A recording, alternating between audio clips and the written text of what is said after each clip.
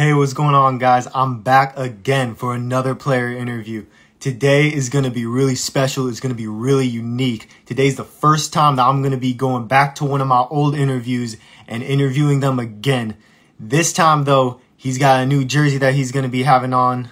He's got a new logo on the front of his chest this year. He's going to be one of the best point guards in the SEC. I'm talking about my brother from another mother, Terry Roberts. He absolutely dominated last season in the Missouri Valley Conference for Bradley. One of the best players that they have had in recent years, if not ever, was Missouri Valley Conference Newcomer of the Year, like we called it last time we talked.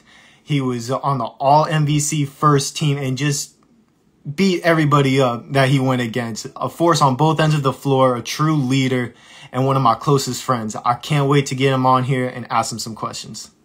Hey, what's going on, Good, bro? Chilling. How you, bro? Doing good, man. Good to have you on here, bro. Thank you. Oh yeah, most definitely.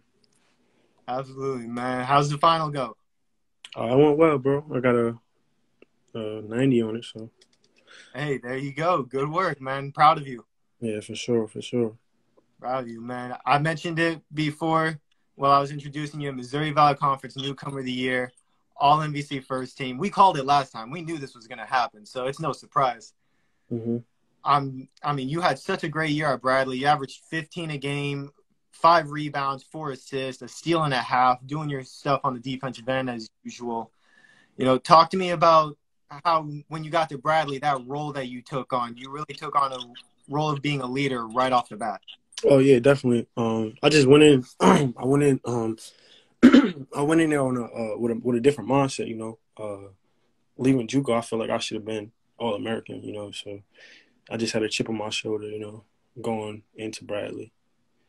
That was a lot of the reason why I played the way I did. Mm-hmm. Yeah, you definitely had a chip on your shoulder. We all knew that you deserved that All-American honors for sure. And you definitely showed why you did when you got there. One of the most dominant JUCO transfers in the country. And, I mean, you had some great games for your team, leading them, to one of the better records. Talking about taking more of that leadership role at the Division I level. Going to a new team, usually guys aren't leading right off the bat the way that you were. And you just helped become a true leader for your team at that point guard position right off the bat. Yeah, when my coaches recruited me, that's what they was recruiting me for, to come in and be a leader.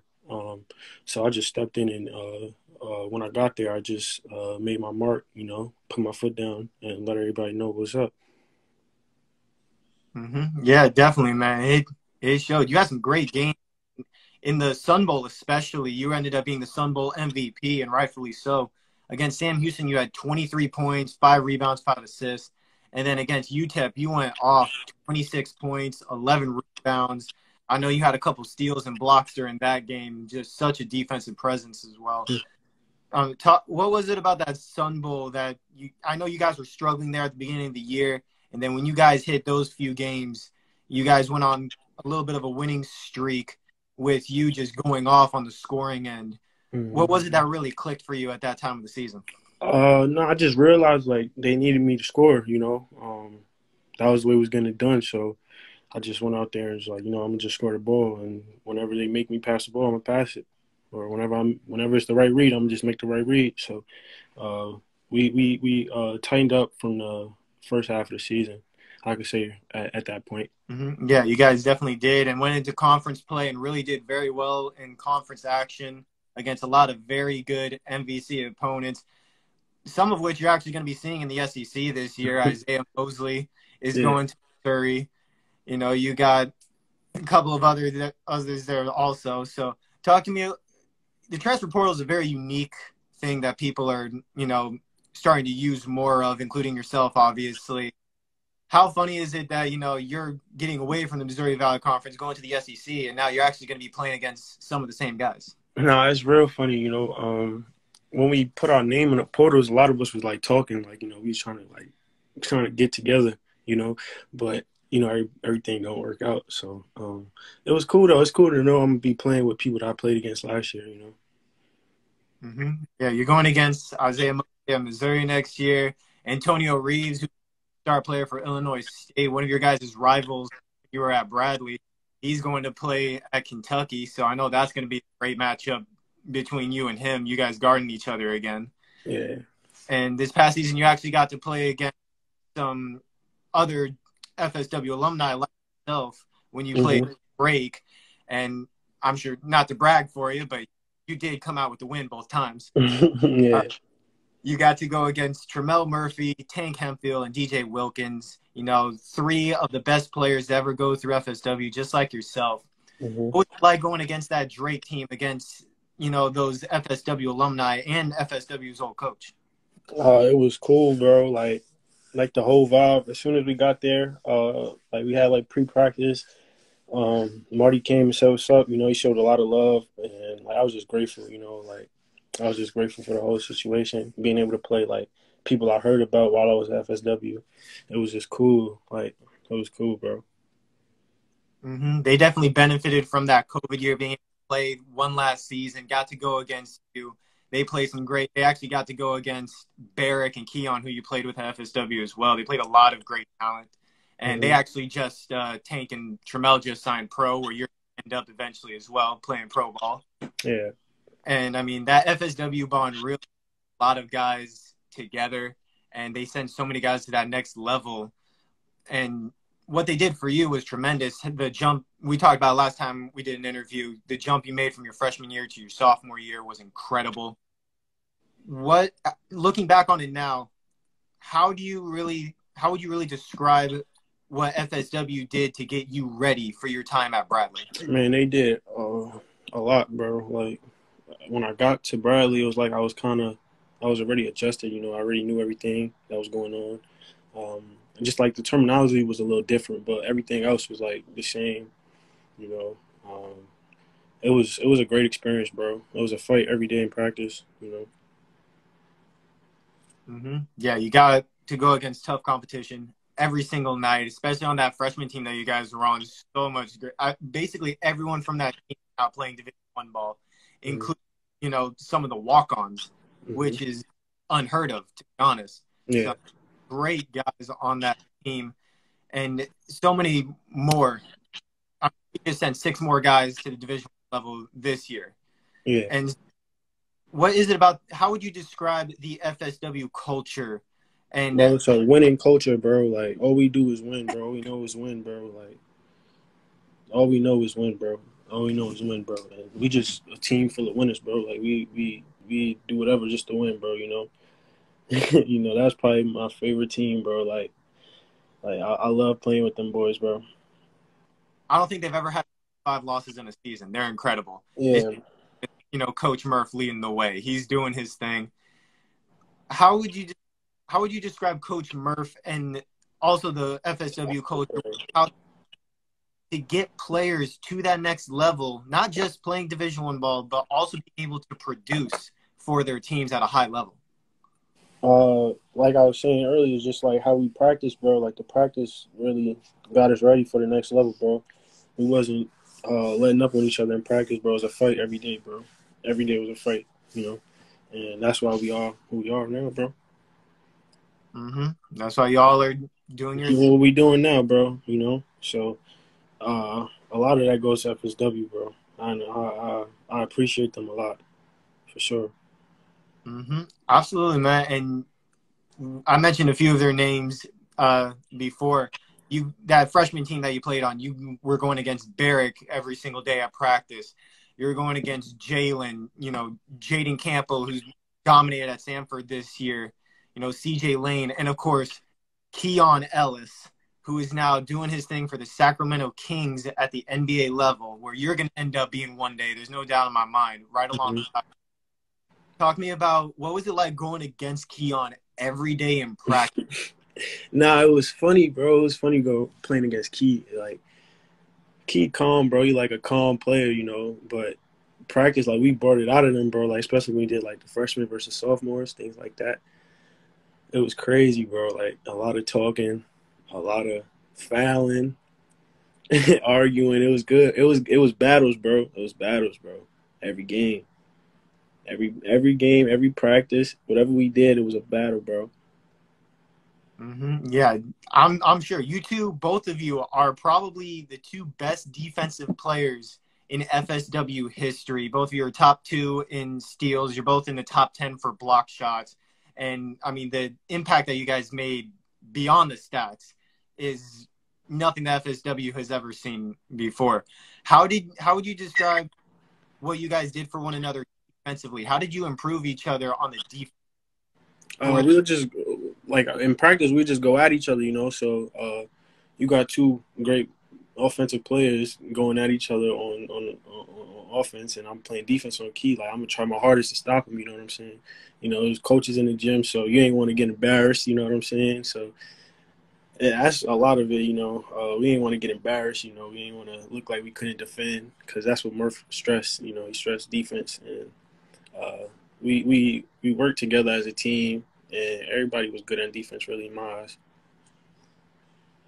Absolutely. You played with a great guy that's currently averaging double figures in the summer league. I'm sure you've seen some of his games. Oh yeah, for sure. And you're actually now going to Georgia, playing alongside another draft prospect who you played alongside at FSW.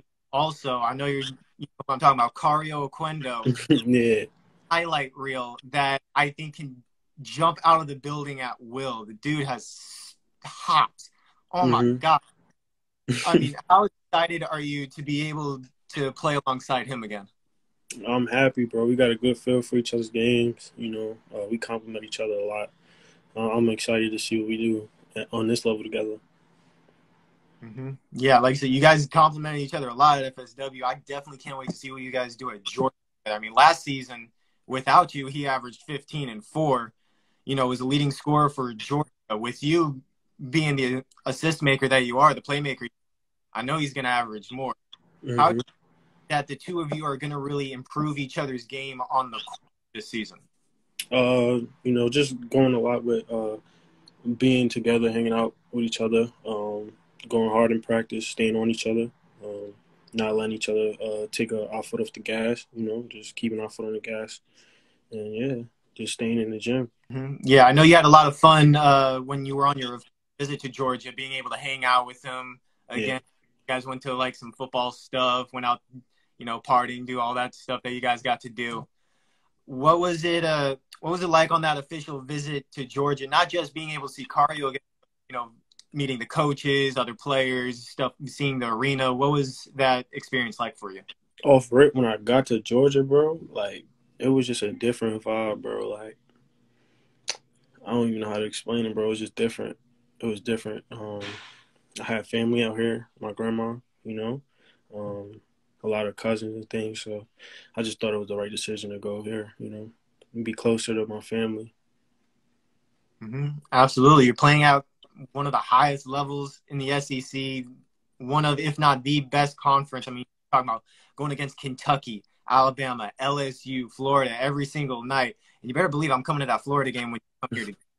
I bet. Pull up, bro. I am going to be at that game. I promise you that.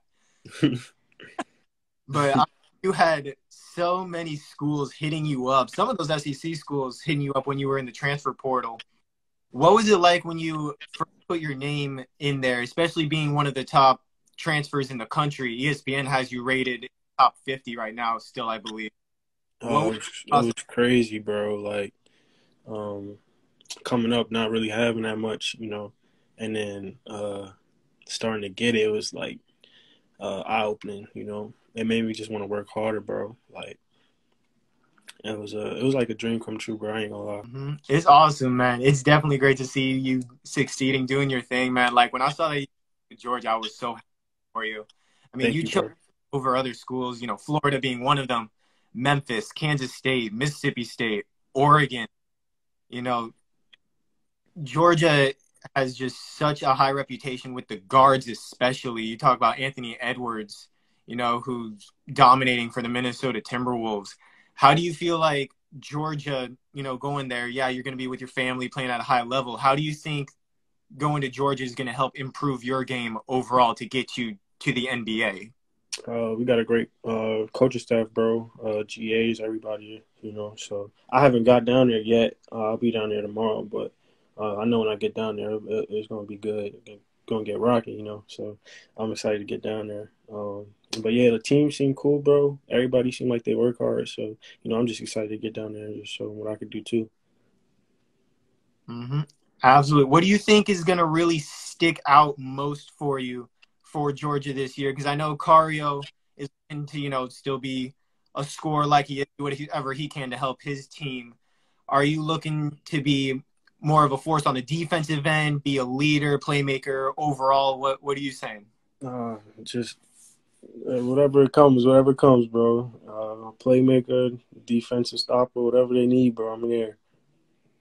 And you're gonna be defending some of the top guards in the SEC. I mentioned Antonio Reed or Yeah. Isaiah, but also Severe Wheeler, Javon Quinterly. I mean, just some top of the line players at Hmm. single school. One, how much are you looking forward to defending and stopping some of these top level guards? And also, how do you think that challenge is gonna, get you better as well? Bro, I've been waiting on this, bro. I've been waiting on this, bro. I've been ready, bro. I ain't even tripping about playing nobody, bro. I'm just ready to play them so I could show everybody what's up. Oh yeah, man. I can't wait. I know I'm gonna see you get a couple of steals in Gainesville for sure. Oh Just yeah, for sure. just like you always do. And I know I was surprised that the Missouri Valley Conference didn't have you listed on their all defensive team. Does that give you a little bit of a chip on your shoulder? Yeah, that did. Cause I thought I should have been on there, or at least somebody on my team. We none of us got all defensive teams, so just made me want to work harder on defense. Well, I have a feeling that, Keon got all defensive team this past season. I'm looking forward to seeing your name on that list this upcoming season as well. Yeah, for sure, for sure.